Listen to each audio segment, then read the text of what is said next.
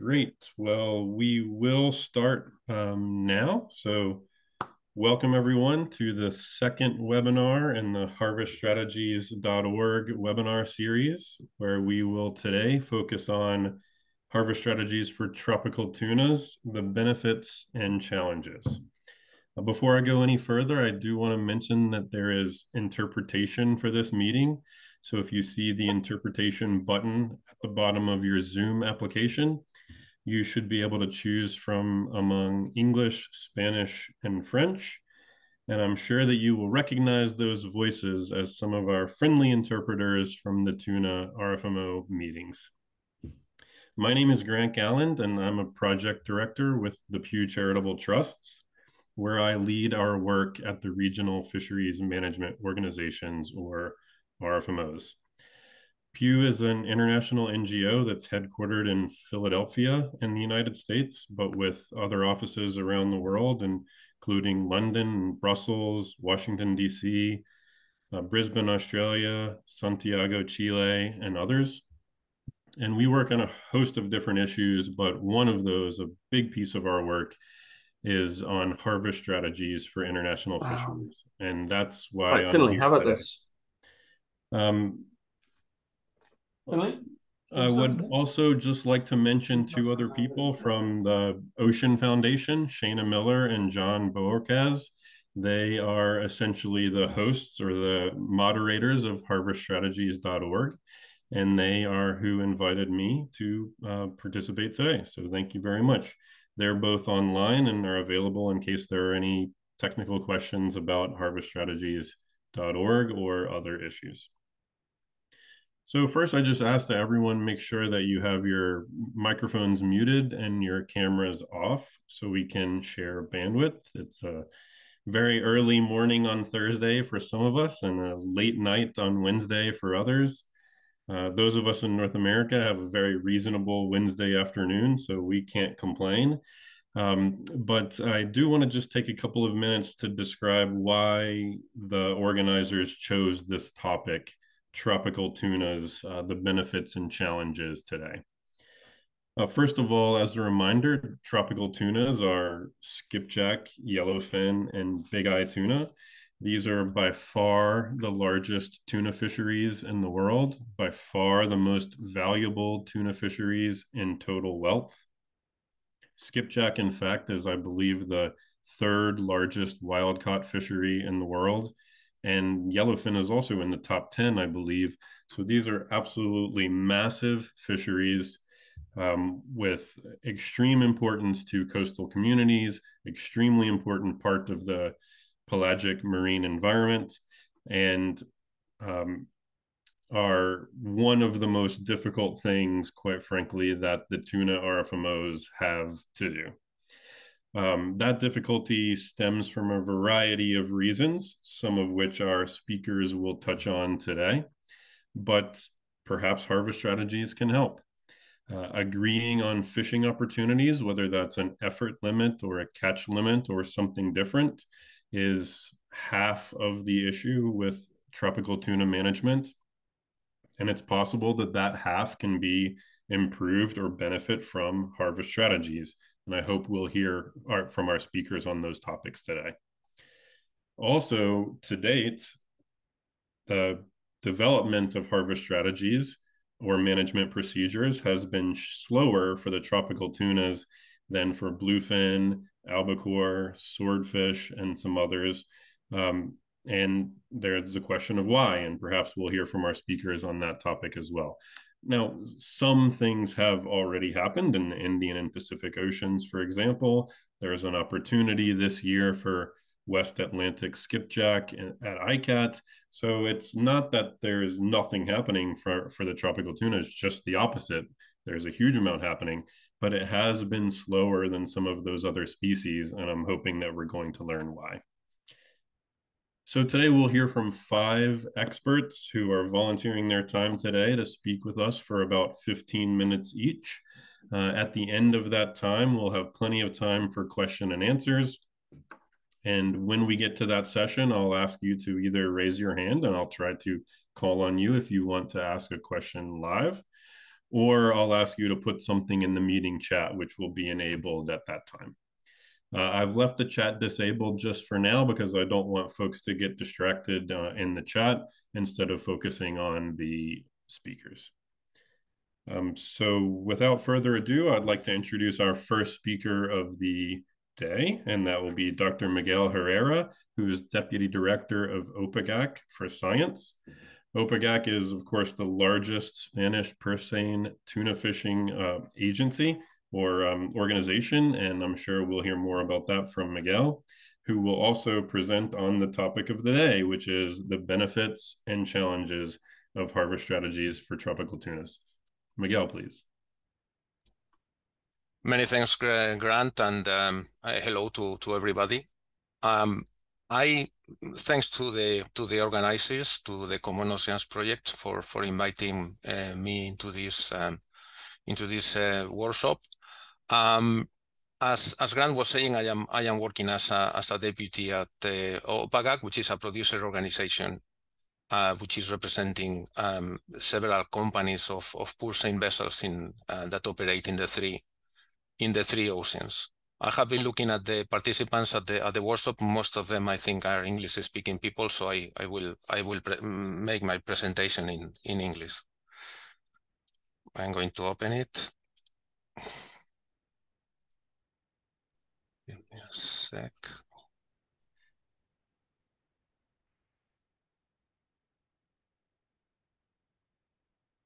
Okay, there we go. I hope everybody can see it. We can. Okay, so I go ahead. So regarding the harvest strategies, my topic is benefits and challenges in general. Regarding the benefits, I think is quite straightforward. They will give you some peace of mind. And the main questions are, we can think in the long term instead of being at meetings discussing the same topics over and over. So there is a question on sustainability of stocks. On that side, these harvest strategies are going to be accounting for most of the risk into these stock assessments and so on. There is also some peace of mind for scientists and managers. This is saving time instead of running assessments all the time and presenting the results to the managers that then need to agree on what does this advice means. This is saving in part this decision-making process. And I am saying in part, I go and I'm going to elaborate a bit more on that later. And there is also some sustainability for the industry. We can think in the long term, and that provides some sense of stability. And again, I put that into brackets because there is some situations where this may not be exactly the case, and I will cover those later as well. And finally, and maybe one of the principal questions is that this is facilitating access to markets. This is one of the conditions that the Marine Stewardship Council is putting on the certification of the fisheries, and that certification is very important for your fish to gain some more value and access to markets. And finally, for the industry, the most important thing is profit. So those would be the main benefits, which I think everybody is aware of them in any case. And regarding to the challenges, I am going to cover just 4 main points that I have identified. And the first one of them is looking at the way this question has been developed. We see that we are not sure that all the tuna RFMOs are following the right path. And this is mostly because of the, let's say, selection of the management objectives. Then the second question would be whether the tuna RFMOs are there yet in terms of some of the biggest concerns that there may be with some of the stocks and the assessments that are being carried out. Has allowed me to... noise in the background. And there is two main questions here. One is the state of nature. Is it right for some of the stocks? And I will put some examples later. And the other one is whether the data, RFMO data, is good enough to support the process. And I will also put some examples that may have an influence on the process as well. The third question is whether this is really speeding decision making. I see there is other speakers that are going to be talking about allocation. And I think this is an important question to raise as well when we talk about this. We'll come to that again in the next slides.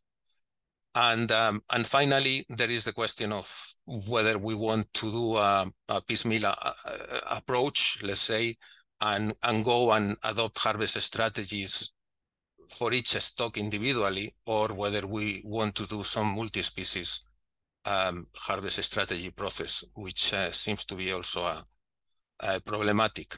And in here, I will go a bit into the way in which the RFMOs are, which management measures they are using as the principal measure. Some of them are basing management on input measures, and some others are basing that management on output.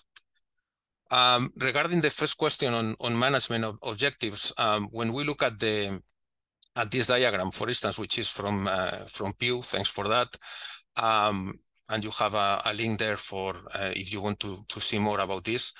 The selection of these management objectives is at the top of the of this, although those can be slightly modified as you move on and revise.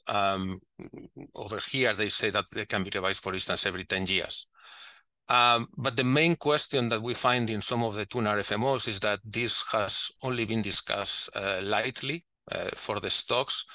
And in some cases, there is some vague text in the convention, which is talking about high probabilities and some idea on management objectives, but not very specific. And we think that this can be kind of an issue, because what normally the process has been in these cases has been that the scientists that are dealing with this, in lack of these management objectives or very specific management objectives, they are trying different things that they will then present onto the managers for them to decide. And we think that this can be confusing in some cases for the managers. So ideally, this discussion should have happened in the beginning, and the managers should have some more clear idea about what the objectives for the fishery they wanted to implement. We think that this question of trial and error may not really help decision making, and it's something that maybe needs to be reconsidered. Regarding the second point that I was raising, we see that also some RFMOs have very big problems regarding the information that they gather. I am putting two examples here, which is, for instance, the amount of, let's say, catch data for which there is size data available. And this is an example of the IOTC. And you don't remember I think it's yellowfin tuna, probably. Yeah, yellowfin tuna. So more than half of the catches that the IOTC is getting don't have samples, and only that green component over there will have samples that are more or less, or can be more or less reliable. This may represent a big problem in terms of, for instance, identifying what is the selectivity of the fisheries and other things that are very relevant when you are doing running your process. And then the second one is that, and this is also an example of the IOTC, but this can be extended to other RFMOs as well, is that we see that there is, in some cases, when you start trying your management strategy evaluations, you realize that let's say what the stock assessment is estimating as the productivity of the stock, there is something wrong with that, because you run out of of catch, but this is not the situation that you see in the stock. So initially, the process has been, let's say, it cannot.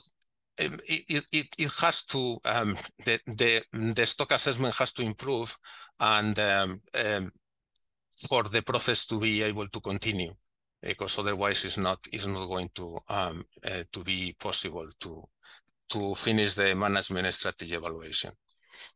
Regarding another important question that we identify in here is that the scientists may have agreed for some stock to the adoption of management procedures, but at the same time, those management procedures don't include a key component, which is allocation.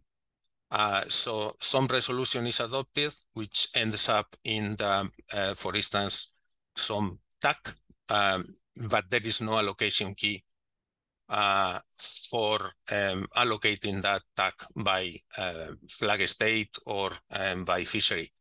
And this is a very important problem. We have saved time for the scientists and partly for the managers, because there is no need to discuss or interpretation of science, but then as you move to decision-making, there is a big fight for discussion on allocation. And in some cases, and we see some cases in some RFMOs where the TAC and the allocation don't match, meaning that the catches that are allocated, for instance, are higher than the TAC that is recommended when you run the management strategy evaluation. And this is a big problem to our mind, and this is something that needs to be solved.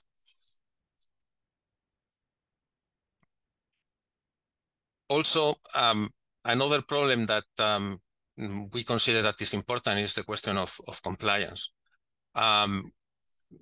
Because we have, in some cases as well, tax and allocation procedures that are adopted.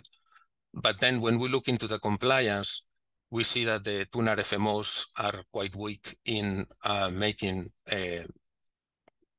CPCs comply when there is problems of compliance with the fisheries. In other cases is that in the conventions you have the possibility of members objecting to key management measures, and then that is really making a very difficult compliance with tax and other things.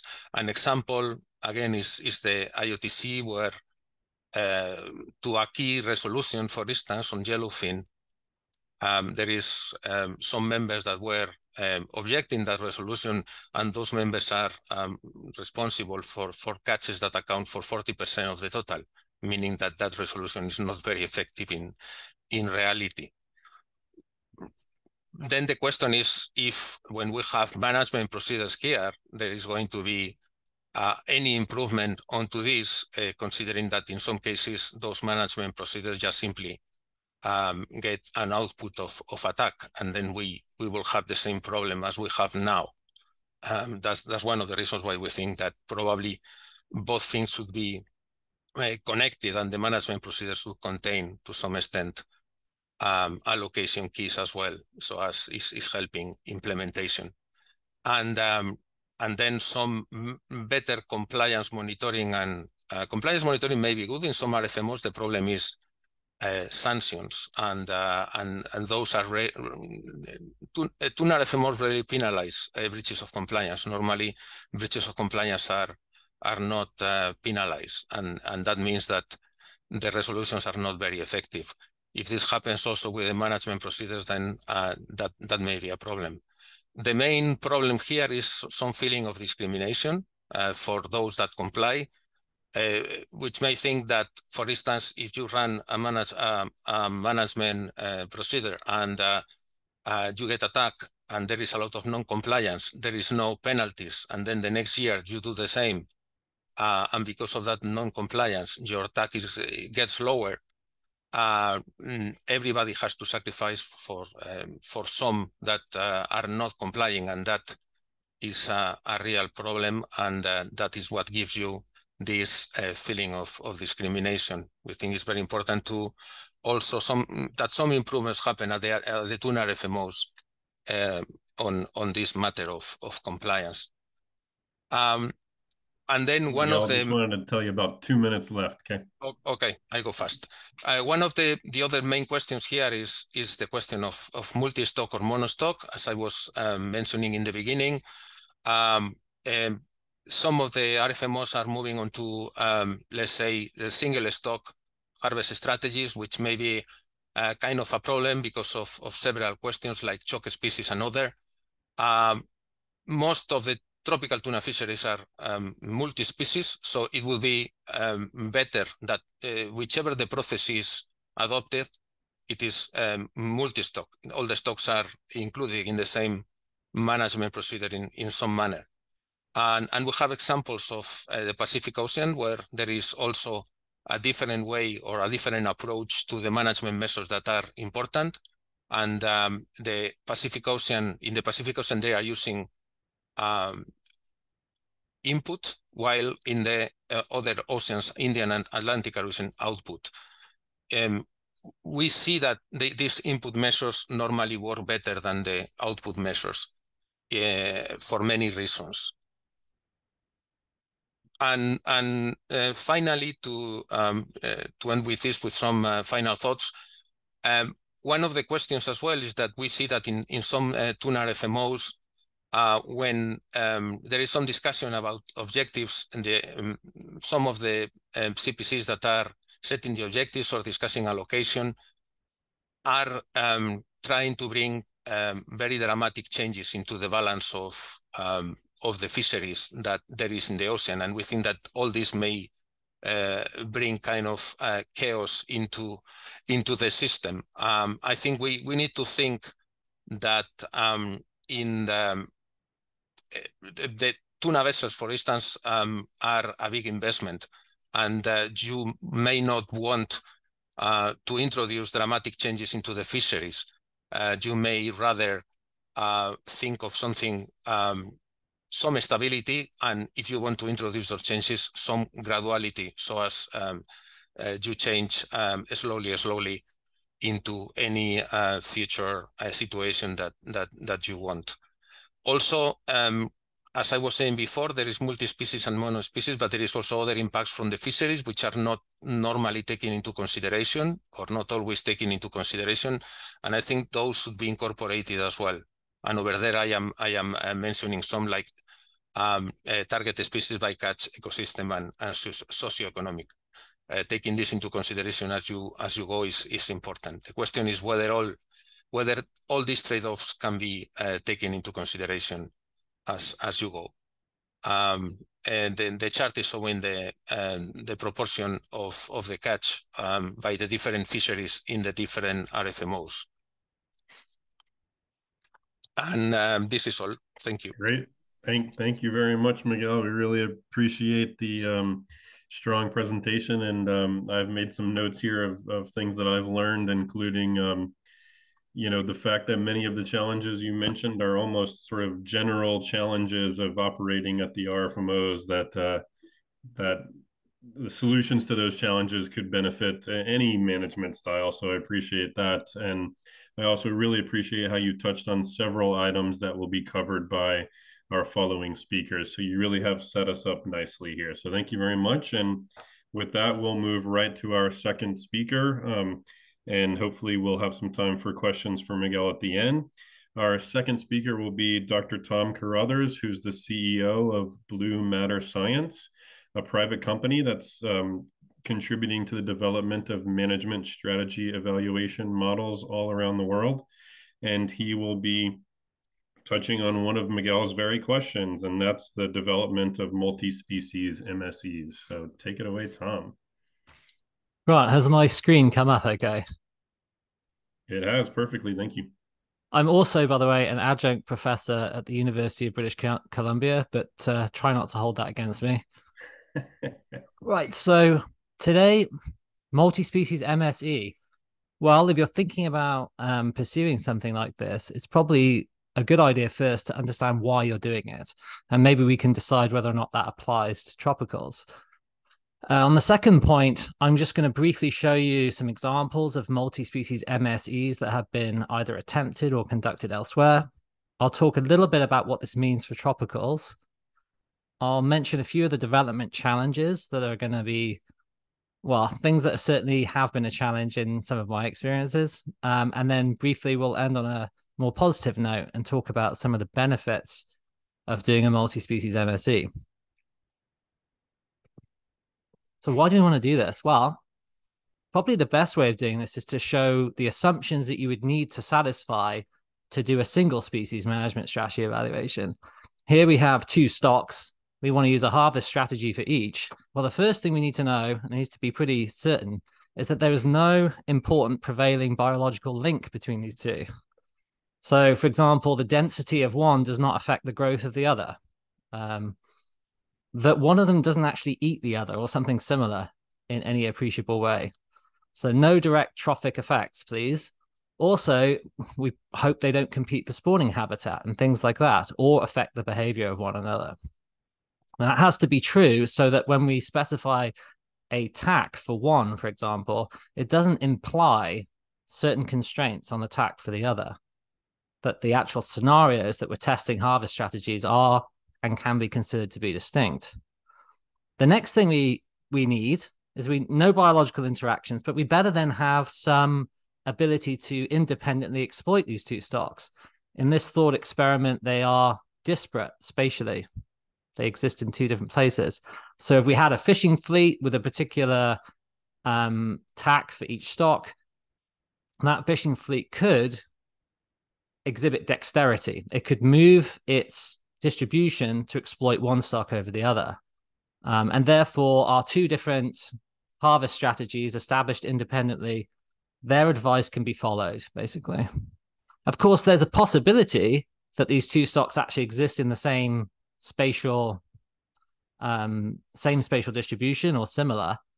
And even if that were true, there was some spatial overlap, we might still be able to use our single species approach if there is sufficient disparity technically. So for example, here we could use depth and set our gear at different depths to avoid one stock or prosecute another. We could use, it doesn't have to be depth. It could be the gear type. It could be the mesh size. It could be something similar like that. So we could have geographical overlap, but actually be able to use single species harvest strategies and MSE if we can have this technical disparity. And that just enables us to, again, move our fishing around. Pretty obvious, right? Pretty easy. So the conditions for single species MSE and harvest strategies, ignorable biological interactions, and either they're spatially disparate or they're technically disparate or both. Under these circumstances, we might be able to say, okay, the single species approach is good enough. And of course, this logical condition sets up the opposite, the conditions where we want to do multi-species MSE. There are, in this case, non-ignorable biological interactions between these 2 stocks. And they are overlapping in both space and technical overlap. We don't have dexterity in fishing. We can't choose one over the other. And if you think about it, that setup that you see there, there's some aspects of that might be very applicable to tropical tunas, particularly the bottom half, to do with the overlap spatially and technically. So that in general, multi-species MSE is appropriate when you're establishing harvest strategies for multiple stocks, and you cannot assume that the management of one is independent of the other. They're somehow constrained. So for example, the TAC applied to one species implies constraints on one or more of the other species. Then you have to start considering multi-species MSE.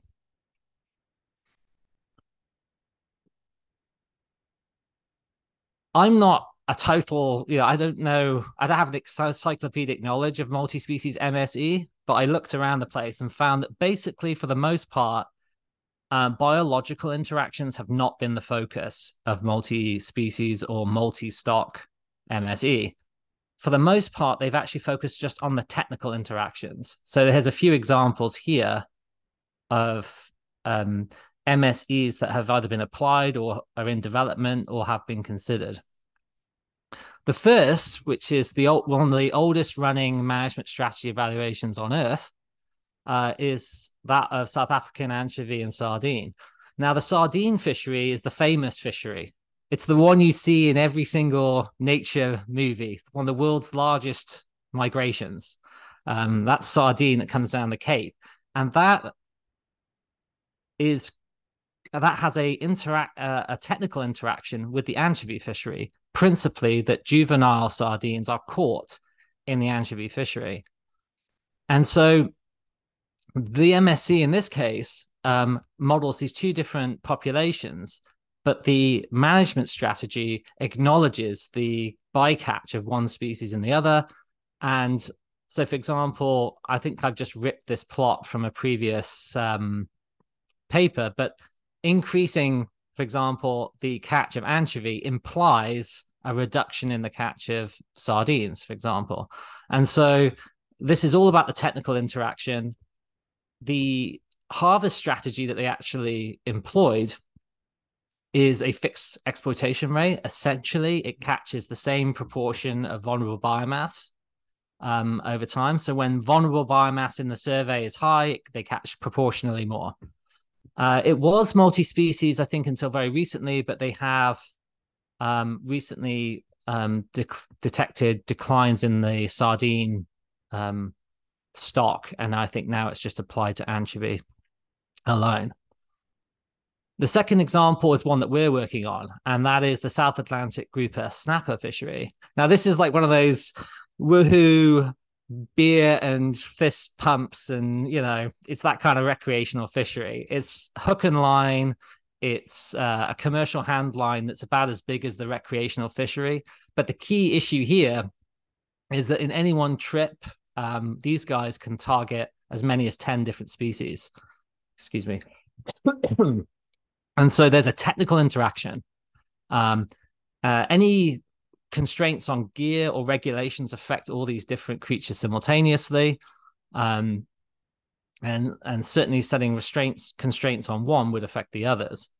Now, the South Atlantic Fisheries Management Commission are looking at harvest strategies, yes, but they're also looking at MSE as a kind of calculator, a centralized place for testing ideas on regulations and gear and things like that. This MSE has only just started. We're in our second year of this, but eventually could involve more than 10 species and 50 fleets. So this one's ongoing, but again, it's all about that technical issue of seeing that more than one species is being caught at the same time. The way that this is constructed, this MSE, is to take the individual stock assessments and glue them together, and then impose scenarios on those. So this is an approach that could be used for tropical tuna, for example, if they've been assessed. Atlantic bluefin tuna is not multi-species, but it's multi-stock. And really, it's another one of these technical interactions. This occurs because the western stock mixes from the Gulf of Mexico throughout the North Atlantic, and it mixes eastward. The eastern stock, originating in the Mediterranean, mixes westwards. And because we have TACs in the east and west, we have an interaction, a technical interaction. When we set a TAC in the west, for example, that includes the eastern stock in it. Fish from the eastern stock are caught, and vice versa. And so this is another technical interaction. It's a real challenge developing this MSE because you have to gather all the information to characterize this migration and mixing. But again, similarly to the anchovy MP, this is a fixed exploitation rate harvest strategy. It was adopted last year, provided advice this year, and it catches a fixed fraction of the vulnerable biomass. There's another case where you might look at multi-stock or multi-species MSE, and that is when you have stock complexes. For example, an MSE has been developed for deep water and regular Acadian redfish here on the eastern seaboard of Canada in the Gulf of St. Lawrence. And again, it's a case where they can't tell these two different species apart. So they're using MSE to deal with the stock complex and work out how their management affects those two different species, or could do. It's similar to bluefin in California. They have the same species, but in a central and southern part of California. They've developed operating models, but I don't know how far they are or how far they've gone with MP adoption. I'm pretty sure in both these cases, MPs have not been adopted. As far as I can tell, there are no MSEs that include biological interactions, but I know of a few that I've developed and looked at. One is here in BC with herring and seals. The biological interaction is pretty obvious. That seal is definitely eating a herring. And so it's a unidirectional interaction. There's an interesting one in Newfoundland where we know that cod eat shrimp, but we think that shrimp eat the juvenile stages of cod. So there's a two-way interaction, biological interaction based on predation.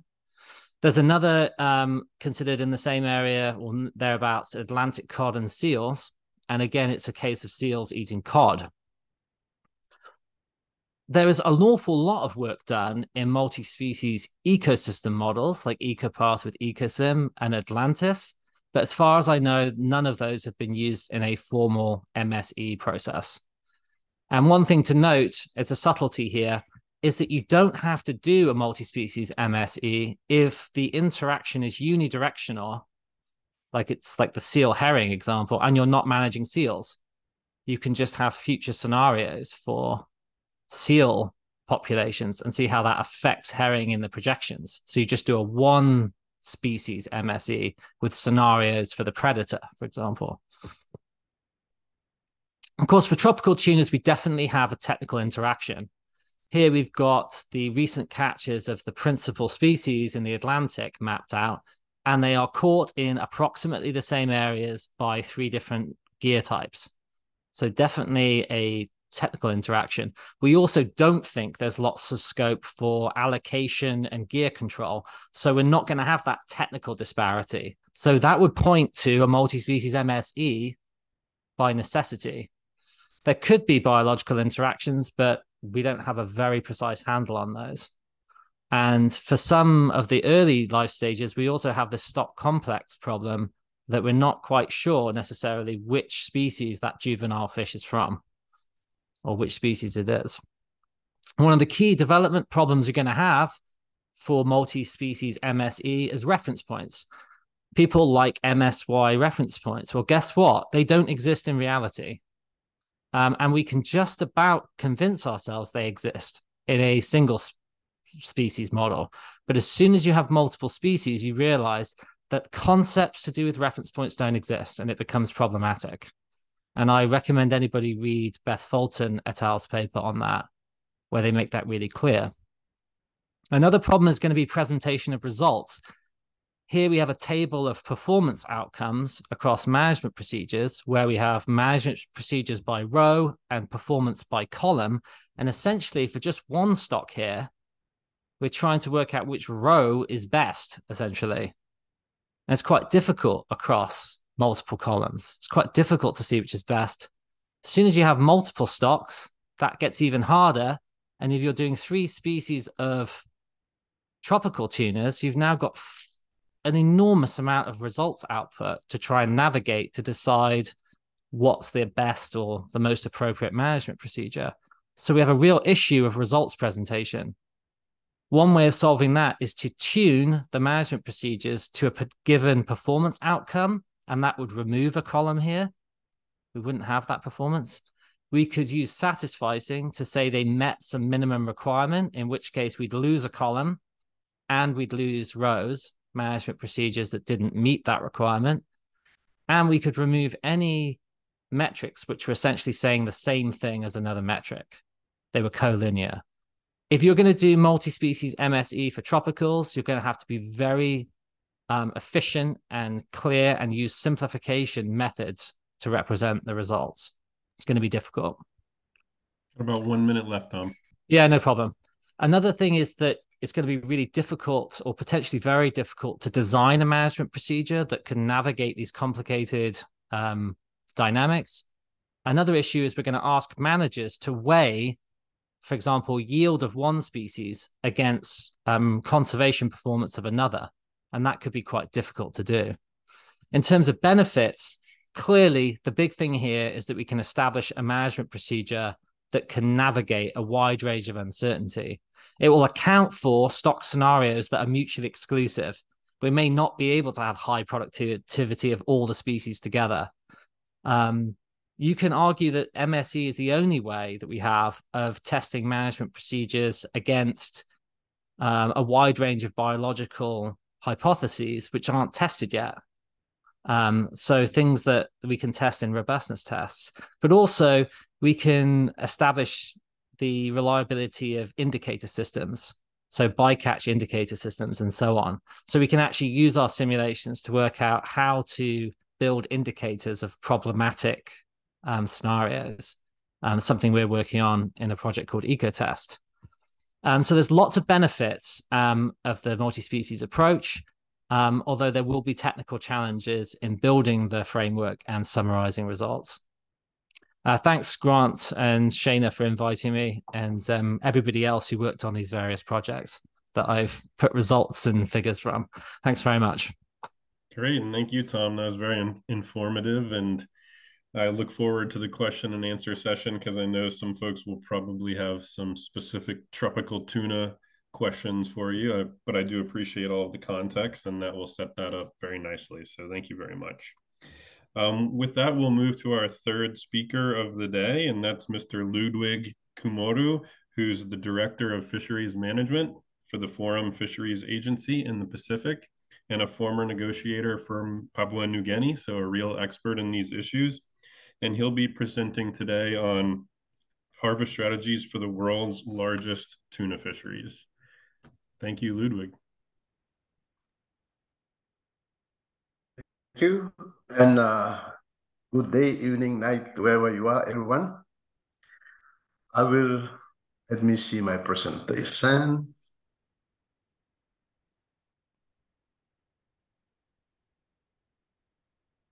You see my presentation?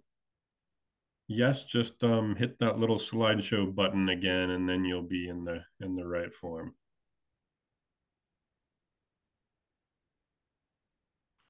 Perfect. Okay. Thank you.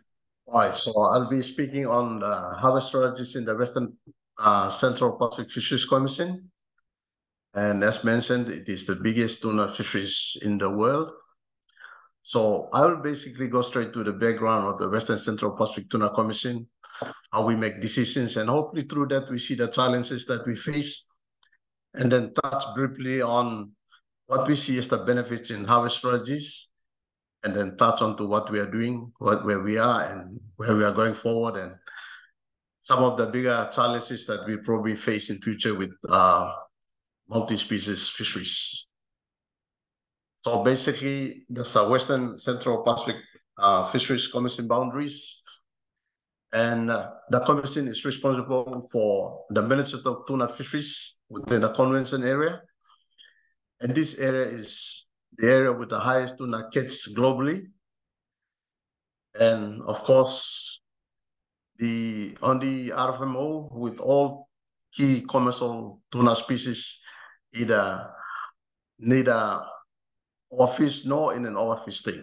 And it's an area with multi-species fisheries as well.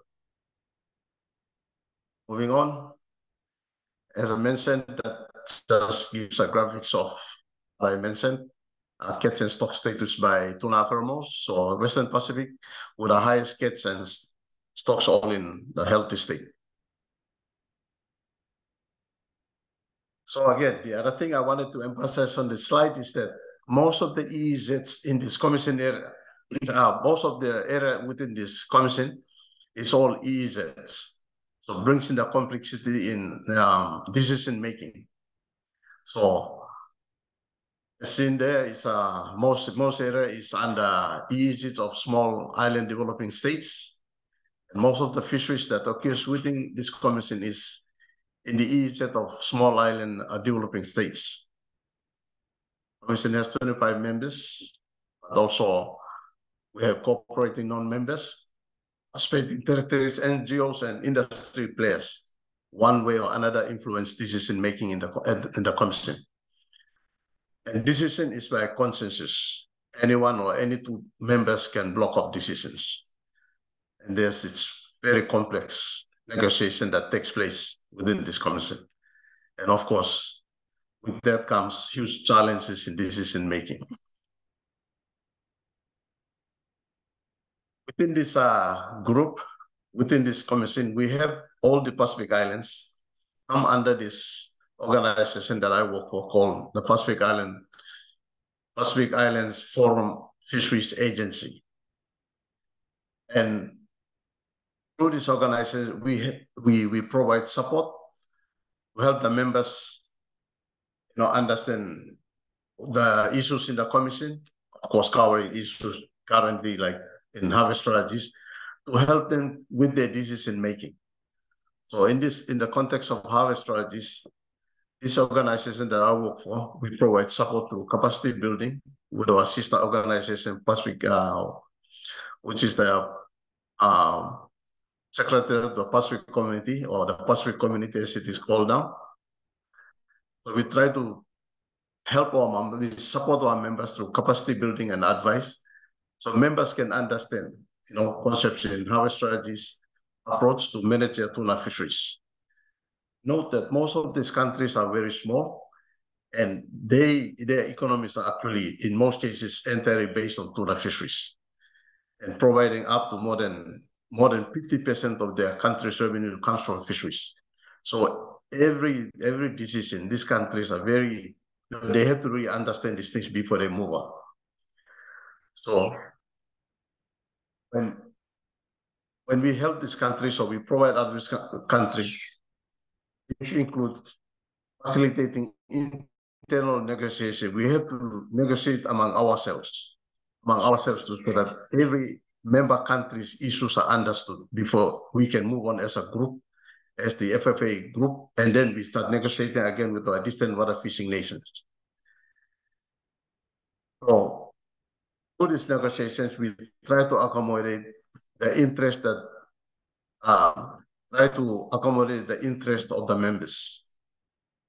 And in the context of our harvest strategies, this interest or the objectives that the members put forward helps to inform the target reference points for tuna stocks, which are crucial for the development of the Commission's harvest strategies.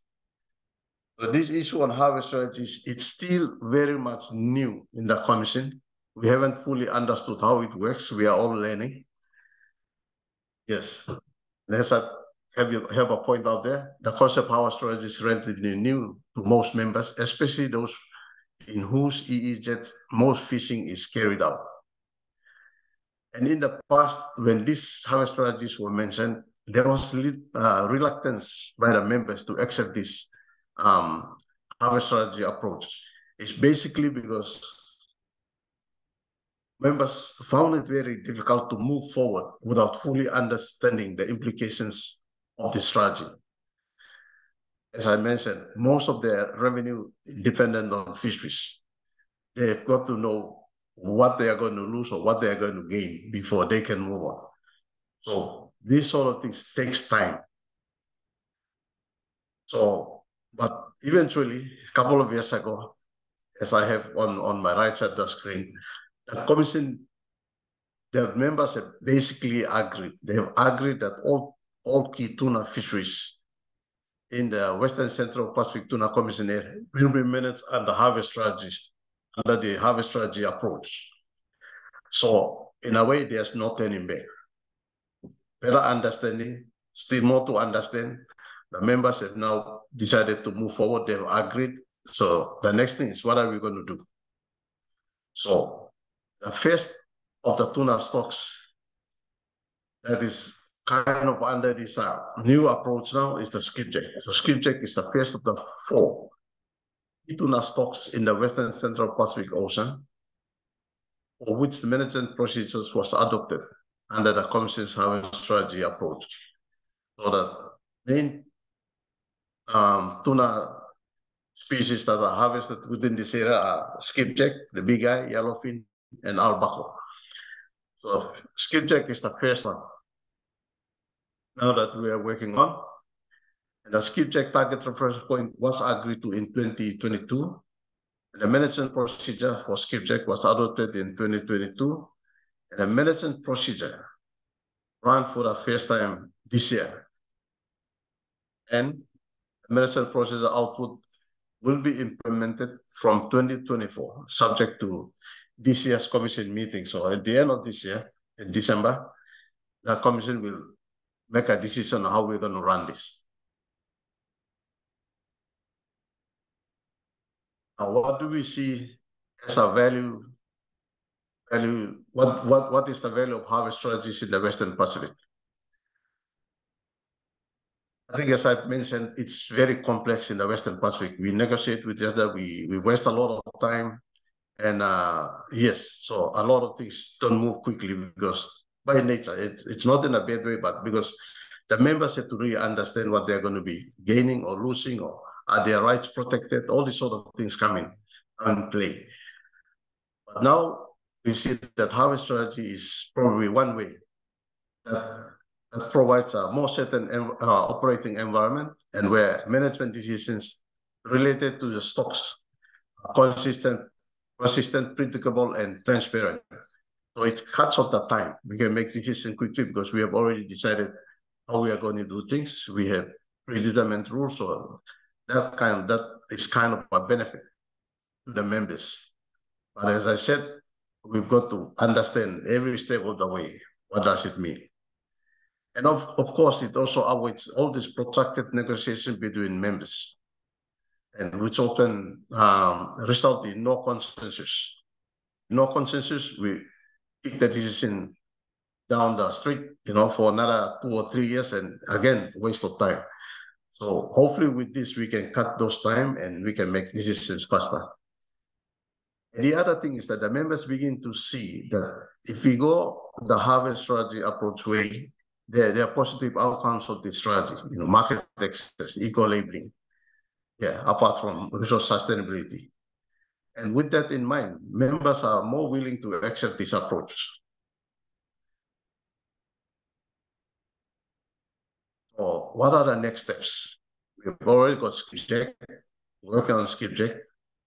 So the next fishery that is most likely to come under harvest strategy is the South Pacific albacore, which discussions are now underway on the South Pacific albacore interim target reference point.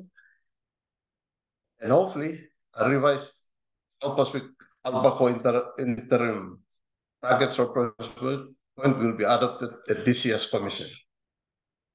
So currently, in fact, next week, the members will be here meeting and will be discussing this targets reference point as one of the subjects, one of the agendas.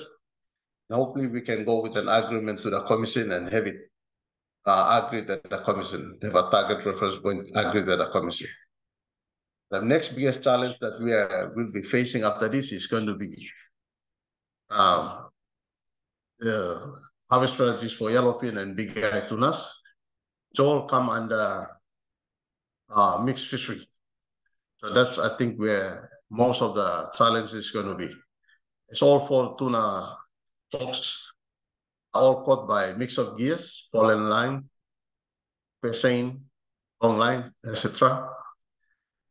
And then how do we ensure that the management procedures work across all stocks? So those are the questions that we are facing. And then also decisions affecting one stock, we know will impact the others. There are countries who put emphasis on one species more than the other. For example, in this part of the world, most of the countries in the south, in the southern Pacific, their main target species is albacore.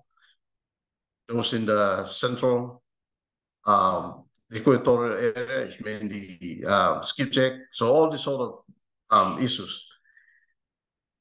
And then proposed approach to how to tackle this mixed fishery thing is actually currently under evaluation. We have SPC, who's our science provider who helps us with all of this, trying to unpack and understand all these issues and see how we will move forward. And I think that is the end of my presentation. Thank you very much. Thank you very much, Ludwig. And you finished a couple of minutes early, so if you don't mind, I'd like to just ask one immediate follow-up question.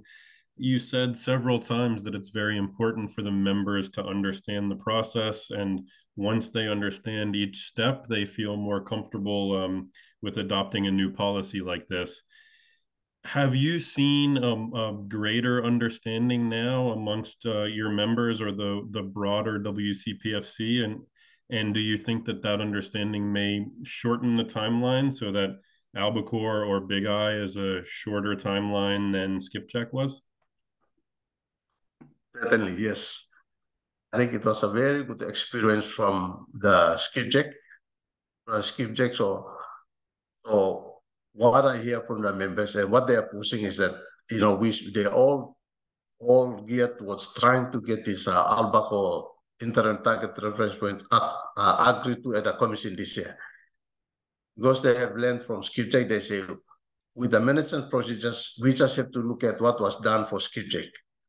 Yeah, we don't have to try to really think of something new. Let's just learn from what we have for Skipjack and see how we can, you know, tweak it a bit and apply it to the Albacore fisheries. So with that sort of comment, it's going to cut down the timing. It took us a lot of time to try to get those ideas for Skipjack across agreed to at the commission level. And basically, because the members ourselves, the small island developing states, were the ones who were reluctant.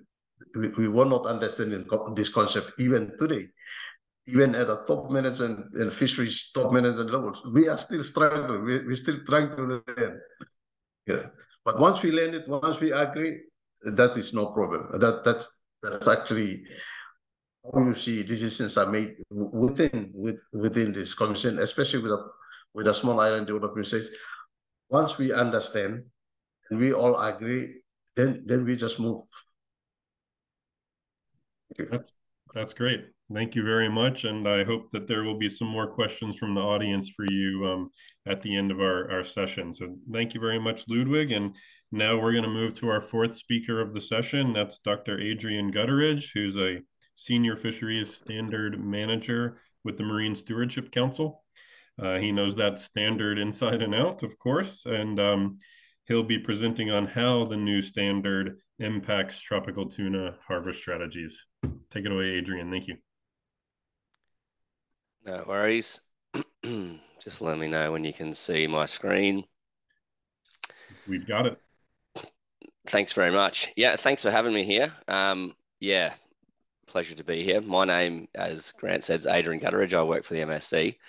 Yeah, so my presentation here is pretty much about, you know, the MSE's new requirements and how they impact tropical tuna harvest strategies. It's just gone 6 a.m. here as well, and I can hear my children running around upstairs. So if you hear some child noise, that's what's happening in my house currently. Yeah, so my presentation is pretty much twofold. I'll just give a brief overview of the MSE scoring and the way that the principles work, and then also the Fisheries Standard Review. That was a process we ran in the last 5 years that updated our requirements. And part of that update was to do with the new harvest strategy requirements and as they apply to RFMO managed fisheries. And so that's very applicable here now to obviously this topic to do with tropical tunas.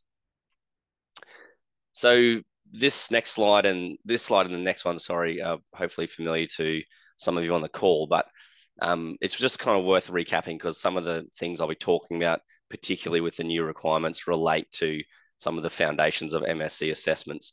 So when a fishery voluntarily enters the MSC program, they're put up against 3 principles in terms of their fishery performance. Principle 1 looks at the target stock. So that's the stock that will potentially carry the eco label if it's certified. Principle 2 looks at the ecosystem wide impact, so things like bycatch. And principle 3 looks at your management. When it comes to harvest strategies and harvest control rules, they're very much focused in Principle 1, because Principle 1 is, about that target stock. So all the removals and the entire distribution of that stock. Within each of those principles, we have a number of what we call performance indicators, but the key thing is each performance indicator has a level of performance as an increasing sort of metric. So at the 60 level, there's it's the minimum acceptable score, and then it moves up to best practice at 80 and state of the art at 100. The numbers are relatively arbitrary, but it's important to kind of, that concept of minimum acceptable, best practice, state of the art. So when you're scored, the fishery has to meet the minimum acceptable across the board for any level of performance. And if it does, it then has a condition in place for that aspect of its fishery.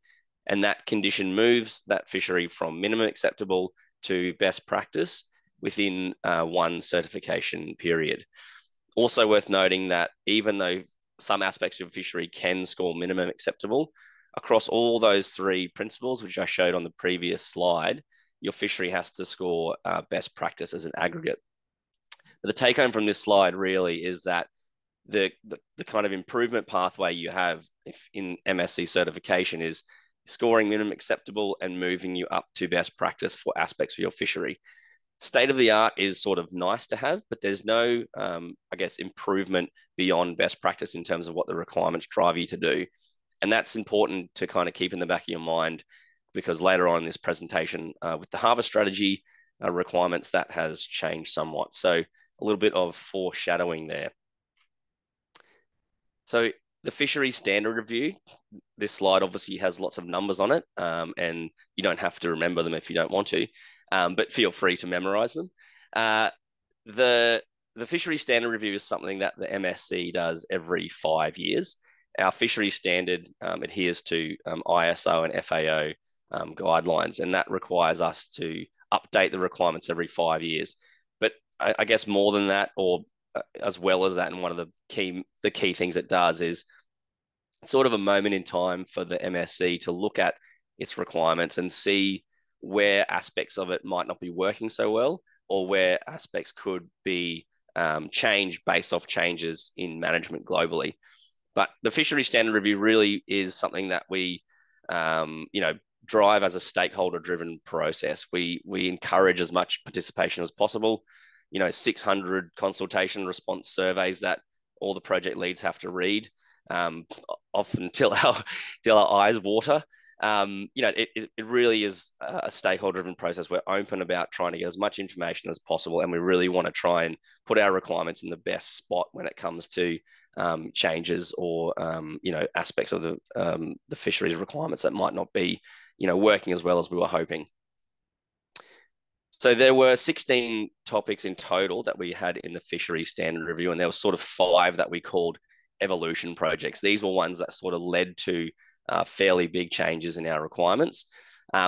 Obviously, with the topic today and the group that I'm talking to now, I'm going to drill down into the harvest strategies for RFMO managed stocks, that project that we ran and that led to new requirements. But for these other 4, feel free to send me an email or ask me questions about them later on, and I'll be happy to answer any questions. But yeah, now drilling down into harvest strategies for RFMO managed stocks.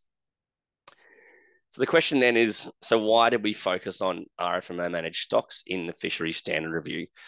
It was pretty much twofold. So the first was that we had a trend where stocks and tropical tuna in particular, they'd come into assessment and they'd score at the minimum acceptable level, that 60 level, for harvest strategies and harvest control rules. And conditions, as I said, drive that aspect of your fishery to best practice within one certification.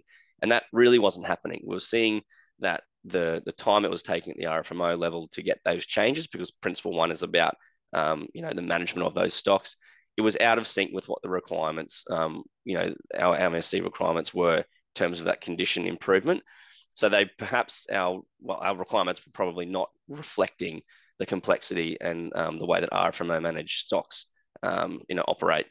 The second was that when fisheries or assessments did get to that 80 level for performance for harvest strategy or harvest control rules, they weren't staying there in many cases. So our best practice, requirements for holding fisheries at that level might not have been appropriate for RFMOs either. So we sort of looked at that and said, well, maybe we should, come up with a new system or, drill down into what we actually need to do when it comes to RFMO managed stocks.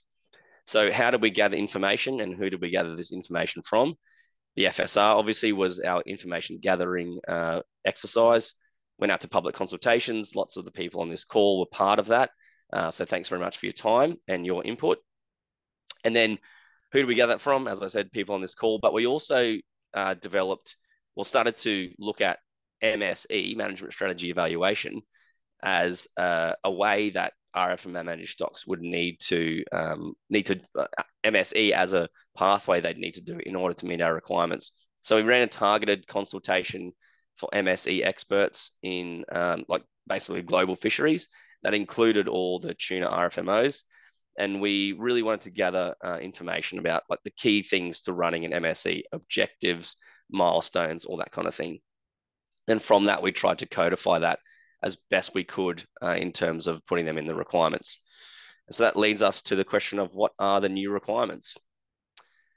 The first thing here to talk about is, I mentioned that, I keep talking about the minimum acceptable best practice state of the art. We have this term in the state of the art level of harvest strategy performance called designed. This wasn't previously defined in our requirements, but now we define a state of the art designed harvest strategy as one that includes a managed procedure and that has been developed through management strategy evaluation. So if you're a fishery that wants to meet SG 100, that is what you have to demonstrate that your fishery has. And when it comes to RFMO managed stocks, that is now a compulsory aspect of your fishery. So this is a schematic that shows what our new RFMO managed stock requirements are. On the right, at the very end of that arrow, you can see the outcome is a designed harvest strategy, one that is tested through MSE. To get you there, we've come up with 7 milestones that were developed through that targeted consultation, as well as literature to do with MSE development. And we've essentially broken these into 2 phases. The first phase sort of focuses on the science aspect. So you come up with your management objectives, develop your operating models, and then demonstrate that there's a stakeholder feedback as those are being developed. And then at the end of that phase, you have your kind of preferred harvest strategy or harvest strategies identified. You then move into phase 2. So phase 2 is sort of more policy focused in terms of agreeing, an effort or catch mechanism for that harvest strategy. And then it's about implementing that in your fishery more broadly, so that entire stock. And then the effectiveness review in place as well, so that you can identify issues as they come up. So in terms of the timing that we're giving fisheries to do, obviously this level of performance, SG 100, this is the only part of our requirements where we are both pushing fisheries to a state-of-the-art level when it comes to their harvest strategy, and we're prescriptive in the milestones that need to be met in order for you to get there. So in terms of the timelines we're giving fisheries, so this applies to the stock. So for any stock that hasn't been MSE certified before, we're giving them 10 years to complete these 7 milestones. So essentially at a maximum. So essentially phase 1 could be 1 certification period, and then phase 2 could be the 2nd certification period, noting that certifications are typically 5 years. For stocks that have been certified previously, all 7 milestones need to be completed in 5 years. So rather than have that broken across 2 certifications, any previous stock has to have that sorted within 5 years of applying these new requirements. In terms of just some take homes from that as well, this applies to each stock. So as it comes into assessment, that stock, because it's principle 1, applies these requirements to demonstrate they can get themselves to SG 100 within whatever timeline matches their historical MSE certification. and any subsequent assessments have to have the same milestone and deadline. So there's no kind of skipping of milestones as you come into the program. The RFMOs that apply this are on the screen there. These come from the FAO list. This is something that we didn't reinvent. And on that point, hopefully those milestones I've put up before, we did our best to, make them applicable as to how they get, how MSE applies in management globally. And the RFMO list was something we didn't come up with ourselves. So we really haven't tried to reinvent the wheel here. We've tried to be as, comparative as possible. In terms of timelines for when these requirements will be applied, so any new assessment that comes in, the requirements for the new version of the requirements, version 3.0, they're effective now. So any new assessment has to apply these requirements pretty much now. For previously certified stocks, there's sort of two things here. The first to note is that the Western Central Pacific tuna stocks are using this as an early application process. So they're doing this right now, and that process will hopefully wrap up early next year. And then for all others, they will apply as a mandatory aspect at their first reassessment after November 25.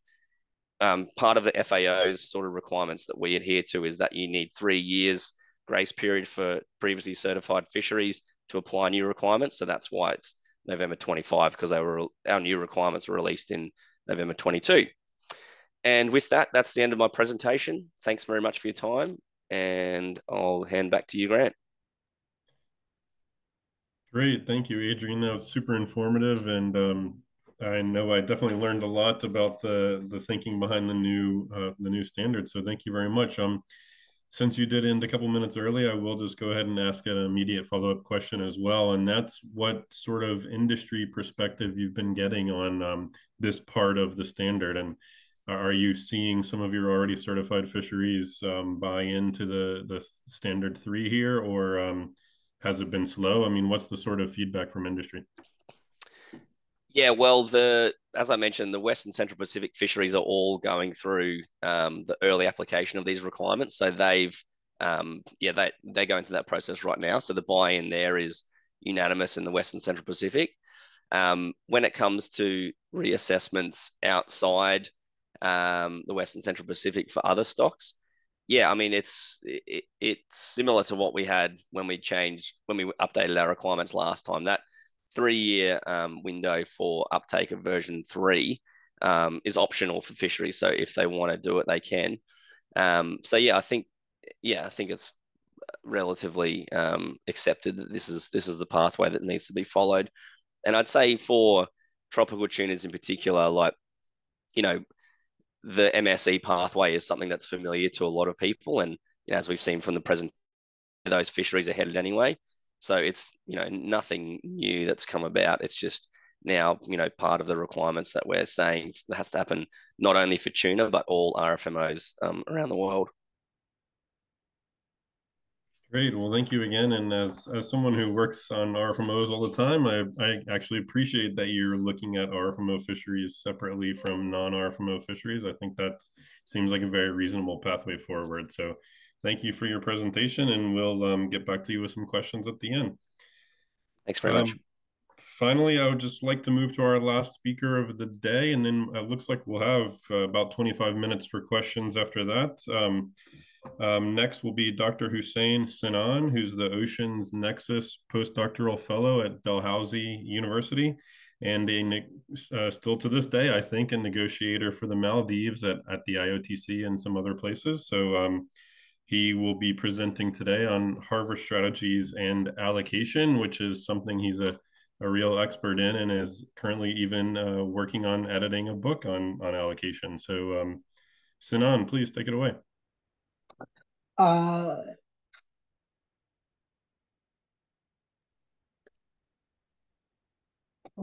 Sorry, I don't know what happened, but let me try. We could see your screen, no problem, but I think you stopped sharing. Okay, here you go. Thank you. Thank you, Shanna, and thank you, Grant, for inviting me to speak on harvest strategies and allocation.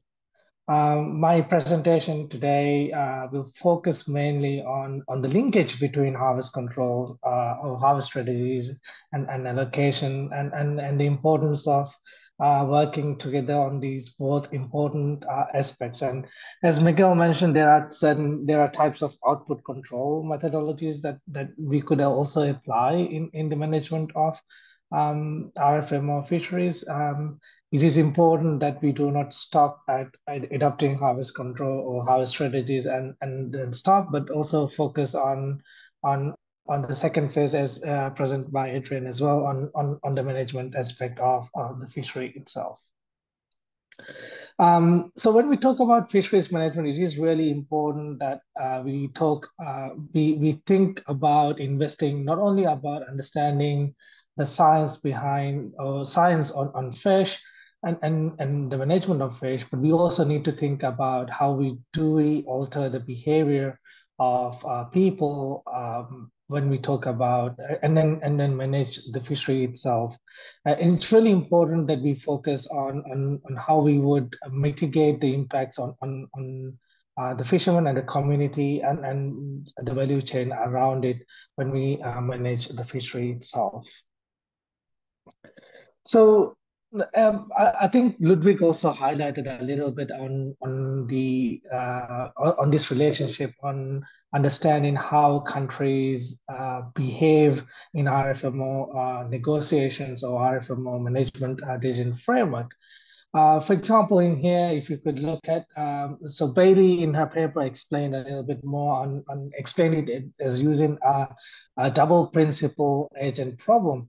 Where, for example, Indonesia in an RFMO, before they go into an RFMO decision framework, they would need to find out the different fishing interests, for example, on different fishing gears, different fishers, communities, traders, value chain, people involved in the value chain, including port workers, and then try to balance those in an RFMO setting with other members in the organization. For example, if you look at in the Indian Ocean Tuna Commission, for example, Indonesia has to balance these interests with Kenya, Seychelles, who might have different fisheries objectives or different management objectives when we go into fishery. So it's trying to find a balance on different management objectives, but also trying to find on a balance on how do they achieve best for their fisheries fisherman community itself. While they balance these, there are also public and private interventions or influences on how they balance these interests when they go into a decision framework. So as Ludwig mentioned, it's not an easy process and it takes time to balance these interests and to ensure that all other members of the organization understand these nuances before a decision framework is agreed to. And this complexity is not all on just allocation, or it's very common in all conservation and management measures. In particular, this is crucial in allocation or catch limit negotiations. For example, in the Indian Ocean Tuna Commission, it has taken almost 13 years for us to negotiate on an allocation framework, and still there is no light at the end of the tunnel at the moment with regards to the Indian Ocean Tuna Commission. Even though the Indian Ocean Tuna Commission has tried to develop an allocation framework based on a formula-based methodology, which is quite unique compared to all the other RFMOs, it still takes time to understand those nuances as well. And obviously, the 2020, 2021 COVID didn't help that negotiation itself. While IOTC has this process of allocating on a formula-based method, there is still an interim plan for yellowfin, which Miguel highlighted is 40% of those catches have been above the limit as well. There are countries that fish that have objected to the measure. There is also a big eye management plan as well, agreed by the Commission, which luckily members have all agreed to, and hopefully would adhere to the limits agreed on that. It's very similar in other RFMOs. SETO did an analysis on understanding the allocation on three main frameworks, looking into equity, legitimacy, and citizenship, and found out that WCPFC performed much better than all the other organizations, including CCSPD, IATTC, and ICAT.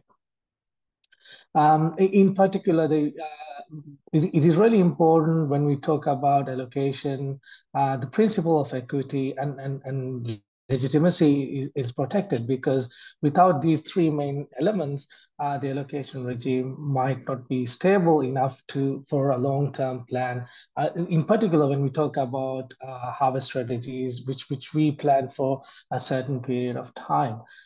So ensuring that these main principles are protected are quite essential. However, when we look at, for example, in CCSPT, the management framework has improved in the last few years, even though it has not been stable. Member countries have adhered to the management framework, understanding the status of the stock at this point of time. And also, I would like to note that the allocation system has not been stable as noted in the last performance review.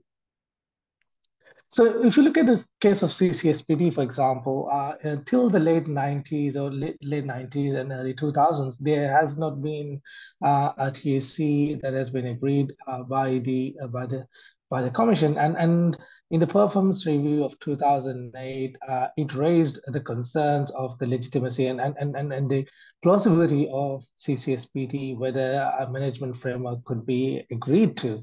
Or whether there are legitimate interests of countries for agreeing a TSC for the management of southern bluefin tuna.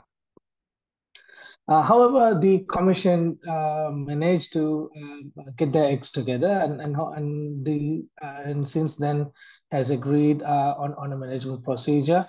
For example, in 2011, the CCSPD adopted the Bali procedure with an interim rebuilding plan to rebuild the stock 20% of the original spawning biomass. And since then, it has consistently improved at around about 5% per year, and is on the verge of meeting that objective. In 2022, 3 years ago, the Commission also agreed a Cape Town procedure, which improved the probability or the spawning target by 2035, and hopefully that target would also be achieved.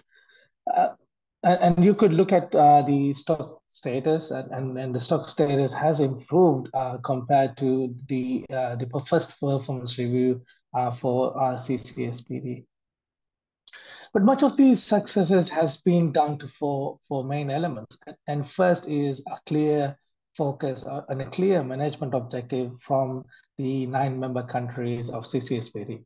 And also the investment on scientific projects and to develop an improved methodology on these aspects with regard, and also a clear, transparent review process that could be supported by member countries. So understanding the science is also quite important, and one of the aspects that to build trust in harvest control rules and harvest strategies is for member countries to trust the process that's been done by scientists, as these mathematical models are quite complex indeed.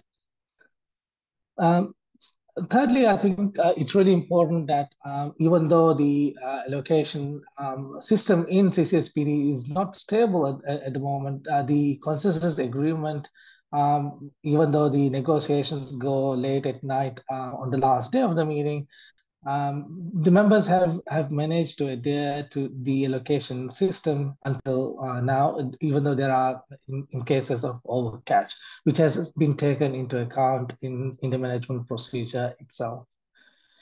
And finally, I think the last part is about the monitoring, control, and surveillance measures that have been adopted by CCSPD in supporting the two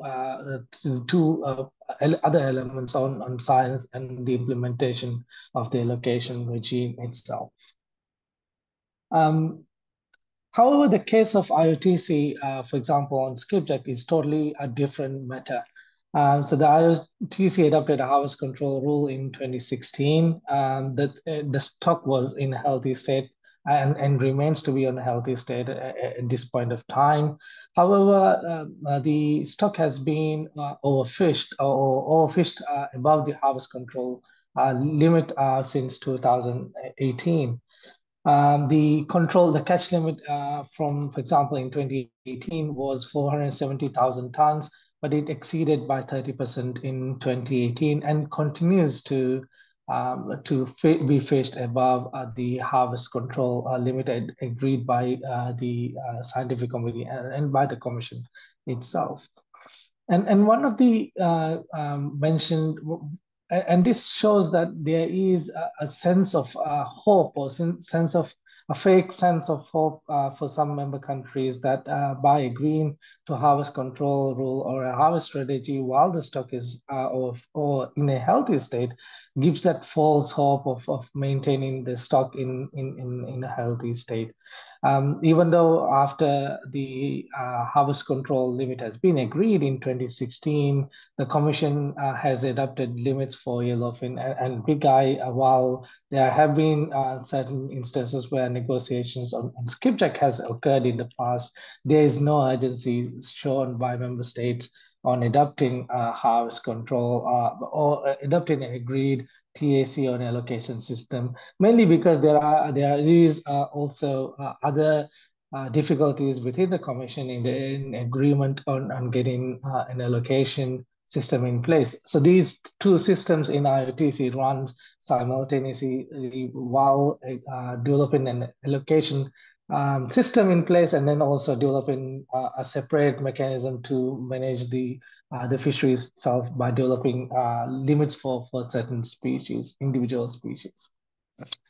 So learning from these two experiences, I think it's really important that the three elements in management, in particular, whether it's an allocation or an effort control, harvest strategies, once it identifies a total allowable catch, the implementation process has to be quite smooth and allow that mechanism to be equitable to ensure that the process remain stable in the long run. And also has been supported through the compliance and monitoring control and surveillance mechanisms to ensure that the member countries remain within their allocation limits so that the stock status continues to improve in the long run. So in conclusion, harvest control strategies or harvest strategies and allocation are important elements for fisheries management. Adoption of harvest strategies incentivize to improve the management condition, in particular when the stock is overfished, as seen in the case of CCSPT. And it's in the case of CCSPD as well, it has to be noted that in last performance review, it noted the difficulties of member countries, even though it is 9 member countries, the difficulty in understanding the science that goes into the harvest strategies and to the need to build in capacity in member countries to understand and to improve the linkages between science and fisheries. And this has been one of the key messages in most RFMOs with regards to harvest strategies. And also, there is at the moment a lack of attention to allocation mechanisms and the need to maintain its stability while we just focus at the moment on certain elements in the management framework. And we need to pay equal attention to the 3 elements that, as I mentioned, allocation, compliance, and also on harvest strategies. Thank you.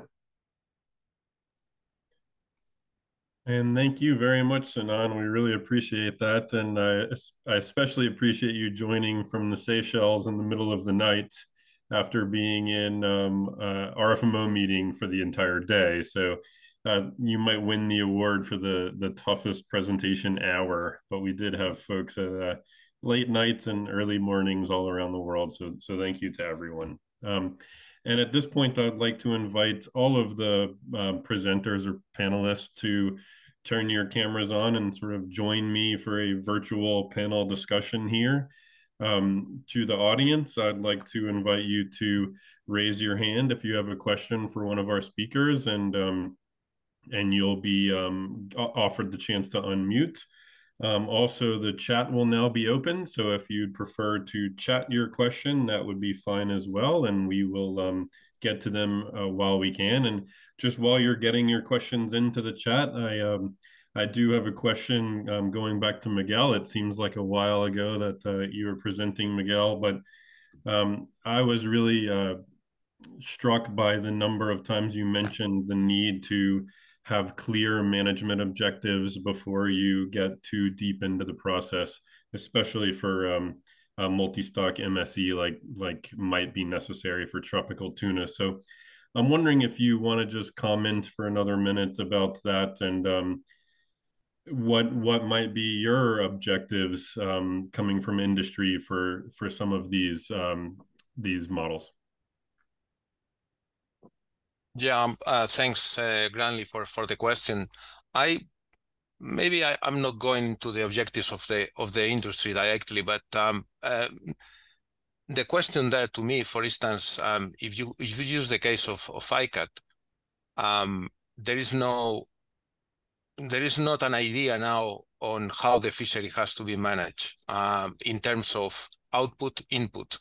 And there is opinions on whether, or checks on whether, for instance, a management system which is similar to the one that is used in the Western and Central Pacific, or the IATTC may work better for tropical tuna stocks, may assist better the process than management through tax and allocation. And I think that is a fundamental question, probably, that may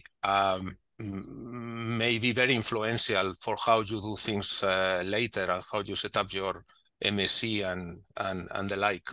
So to me, that's one of the main questions that maybe some of the RFMOs are still hesitating and discussing, that is probably delaying a bit the process. Or in the case of ICAT, for instance, there is some trials of both, and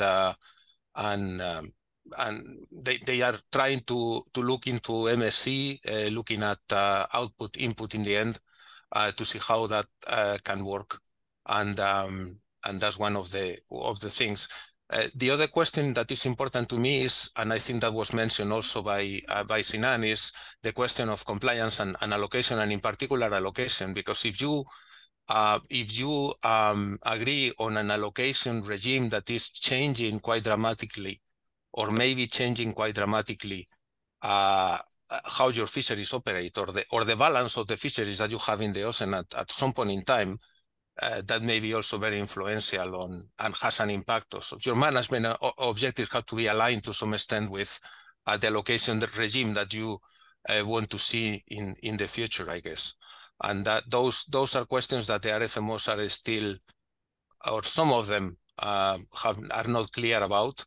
And I think this is something that needs to progress along with the process of MSE and harvest strategies.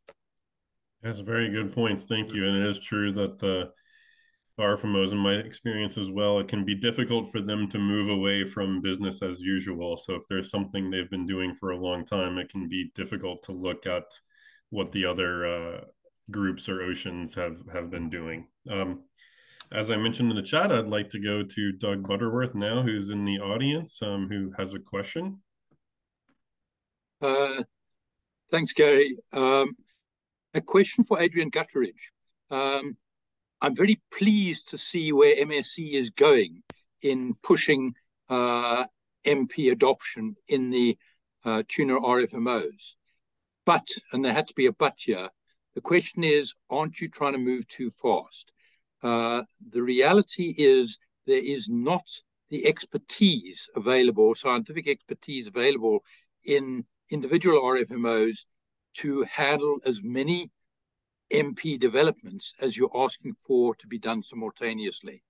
And an MP which is poorly put together is likely to cause more problems than not having one at all, because we're going well at the moment because, fortunately, and I'd be interested if there are any counter examples, all the MPs in place have, when implemented, said, put the TAC up.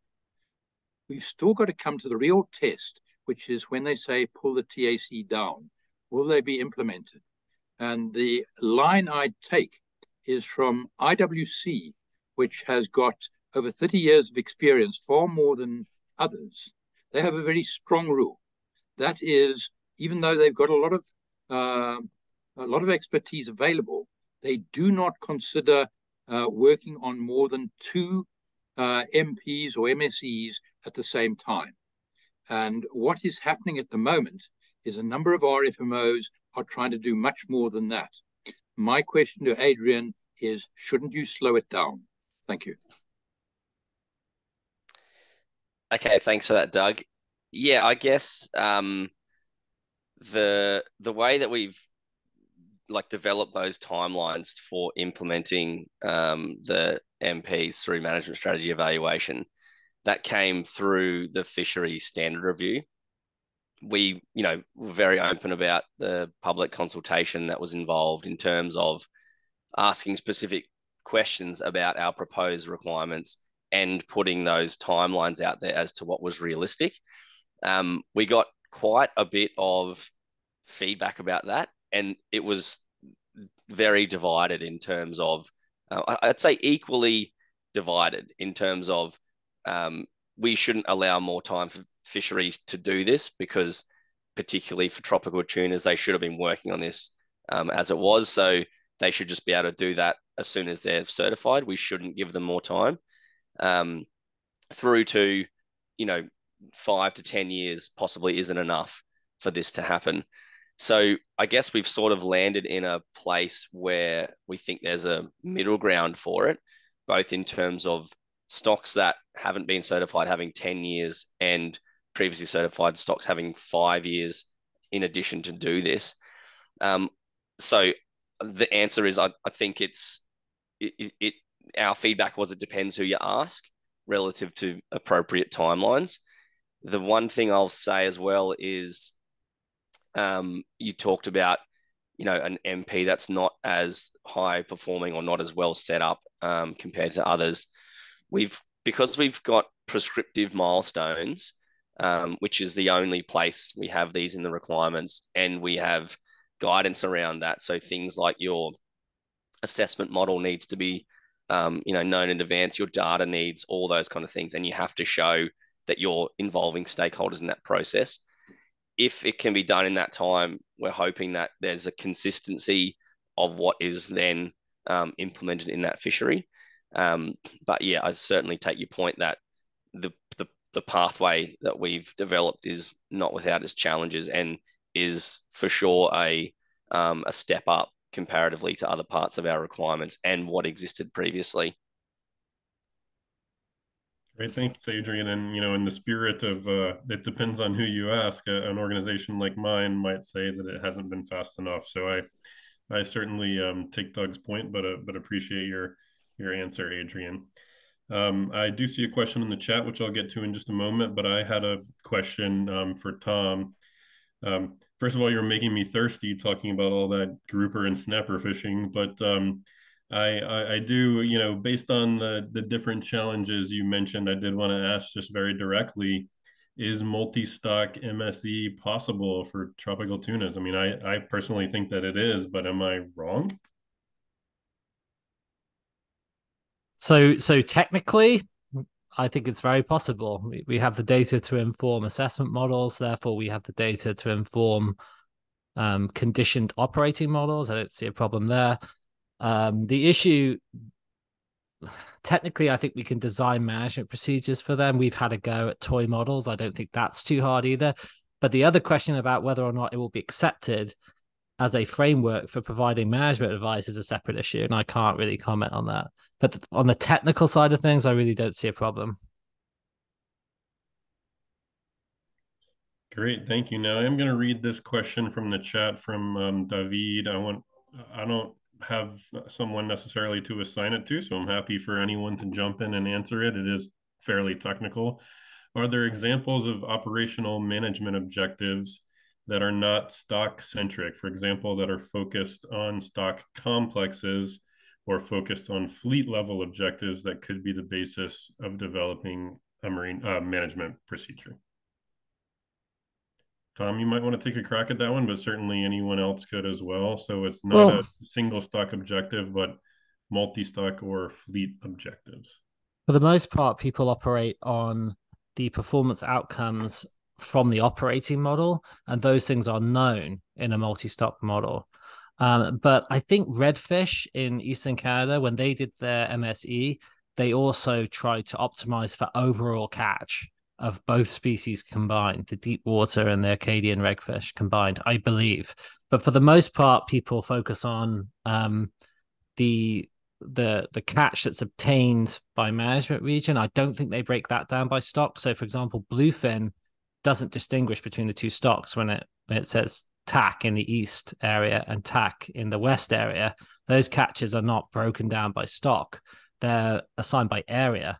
So, for example, the Western Atlantic contains catch of eastern fish. So that would be one example where people don't talk about yield objectives by stock. They deal with them by area, and then they deal with their biomass conservation performance by stock. Those are the only things I could really think of. Great, thank you. I do have a question for Sinan, but I see Rob's hand up, and I think it might be to this very point. So if the moderators could unmute Rob, and we'll get to his question.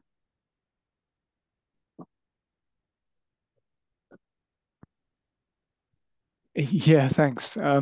Just to raise a fairly quick point on this issue of management objectives from a WCPFC perspective.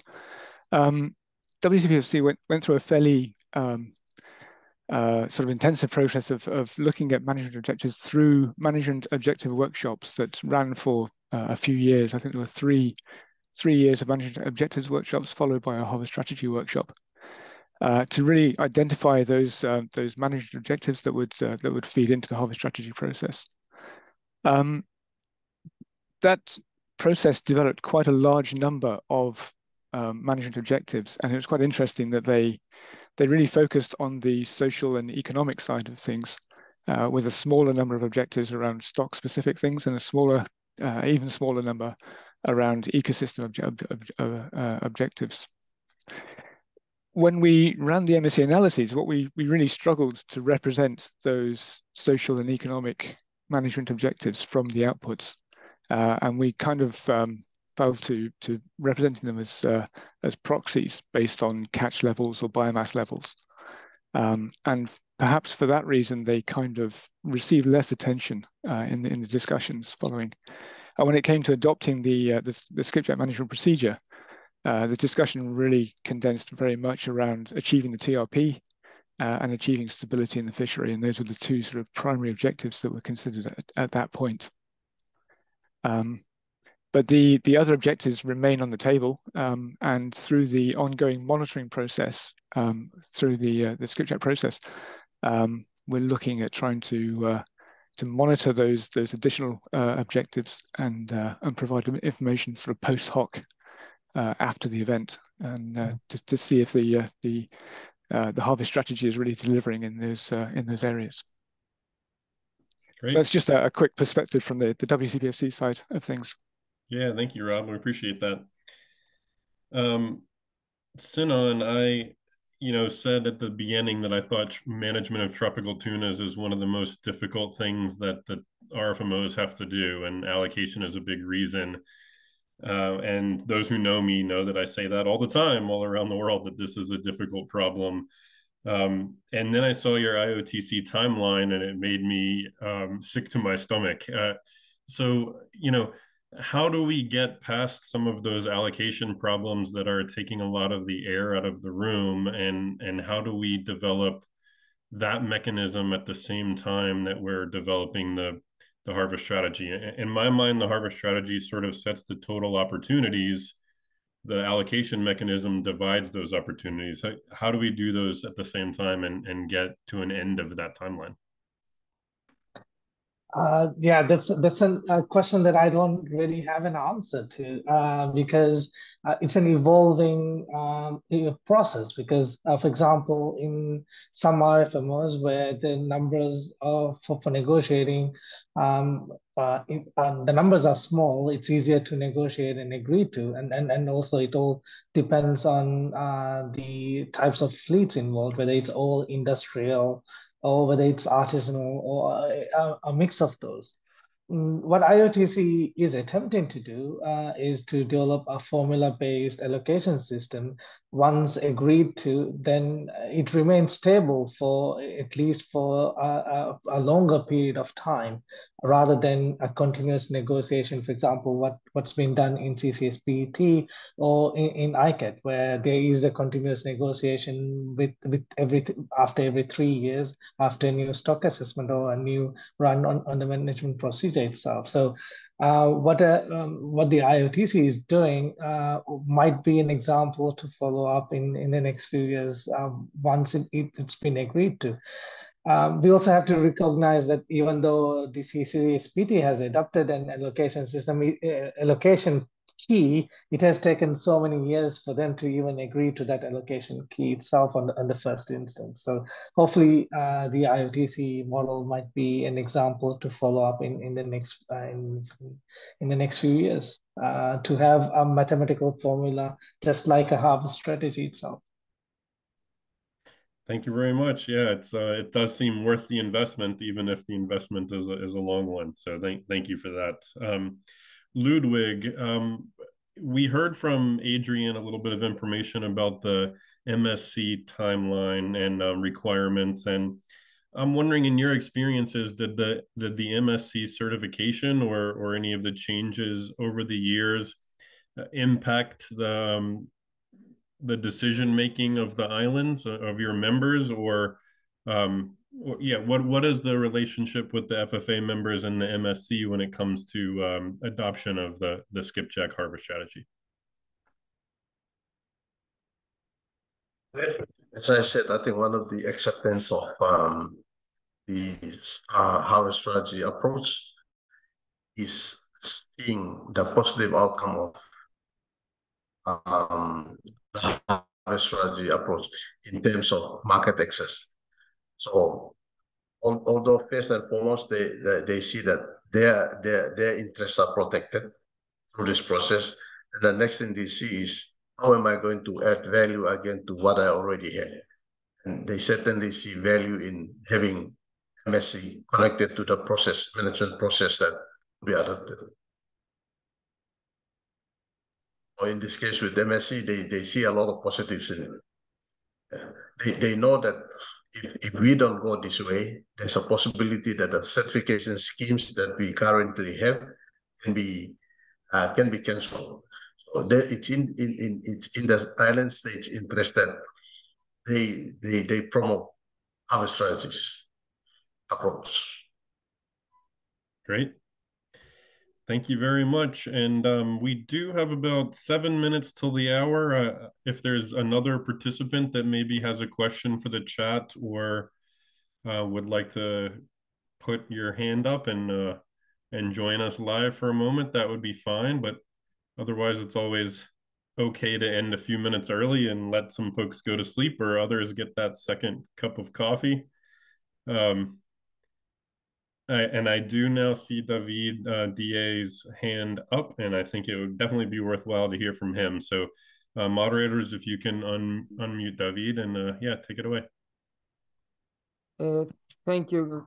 Thank you, and thanks for this really interesting webinar. I was just going to ask that, given that adopting a harvest strategy and a management procedure really removes the power of negotiation from countries that are member of an RFMO, doesn't that mean that it will automatically transform the negotiation and the fights into exclusively allocation fights?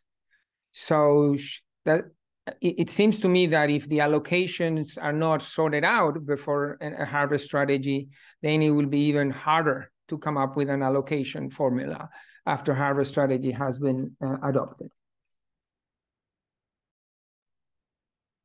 That's a tough one, absolutely. And so if any of our panelists would like to take a crack at that, I welcome an answer.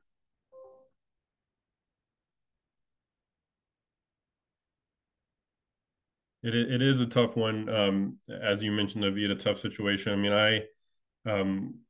I generally characterize a harvest strategy as not taking away all of the management sort of power from the individuals, and that setting up the harvest strategy or the management procedure is maybe one of the most impactful things that a manager can do. But certainly that allocation problem could continue well beyond the adoption of a harvest strategy, and that's what we've seen in the Indian Ocean with skipjack and the inability to maintain catch below what the management procedure suggests. Tom, I see you came off of mute. Yeah, I think the way you could do it, though, one of the motivations behind changing allocation is to provide you with better opportunities for yield for the same level of conservation performance, perhaps.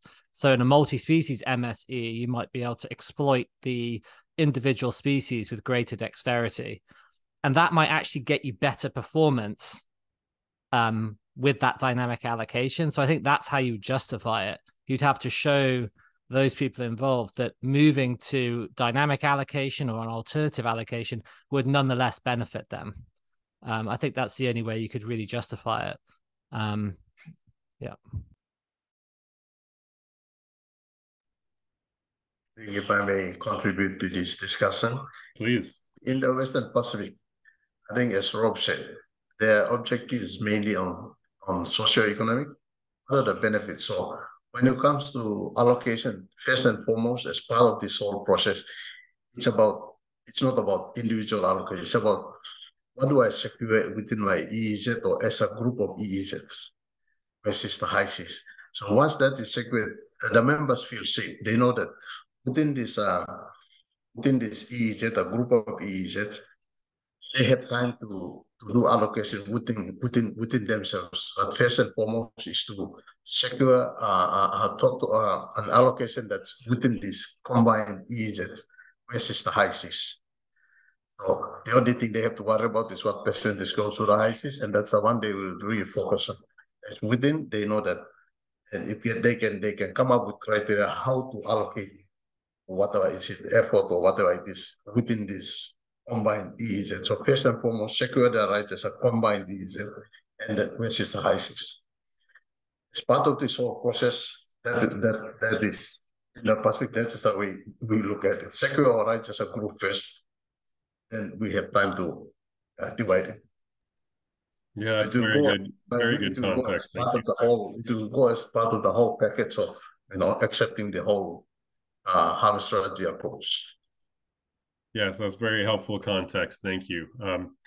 Miguel, can I offer you just 1 minute on this and then I'll wrap us up? Yeah, very fast. I was going to say that I tend to agree with David, and I think there is with Tom as well. But the question to me is, when you, if you for the industry, if you tell the industry that if you fish to this level, your fishery will become more profitable in a situation where there is overcapacity or overcatch, the meaning of that is that someone has to go in most cases.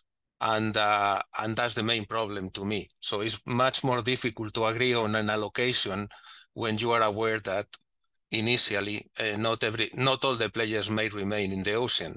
And that's what is probably going to complicate quite a lot of discussions in the different RFMOs, because in many of those there is already overcapacity. I think to To me, that's the main problem here. Yeah, that is a very good point. And of course, there are additional considerations you could think of, like having ecosystem-based reference points that would require you to leave even more fish in the water, and therefore ask more boats to stop fishing. So there certainly are issues that still need to be worked out. But from my perspective, harvest strategies are a step in the right direction for figuring out the sort of total opportunities, and then we still have some issues to solve with how to divide those opportunities. But with that, I'll just like to wrap us up with just a couple of minutes, please, and thank the panelists, of course, for volunteering their time at late hours and early hours to join us today. The hosts from the harveststrategies.org for inviting me and for making this happen, and of course our interpreters for the good work that they've done today and do every day. All of you attendees, I'll say essentially nobody left, and no one still has left. So it's really a testament to how engaging our panelists have been today, and that's wonderful. I also just want to acknowledge the project advisory committee of this Jeff-funded Common Oceans project at FAO, which has provided some funding for this webinar series and some other items. And finally, I want to mention to everyone that the next webinar will be in January, and we'll focus on harvest strategies beyond the HCR. So that's all the other pieces of the harvest strategy beyond the harvest control rule that are required to make it a strong, robust management item. So one more time, thank you all. Thanks for inviting me to participate, and see you all in January. Thanks, guys. Thank you. Thank you. Bye.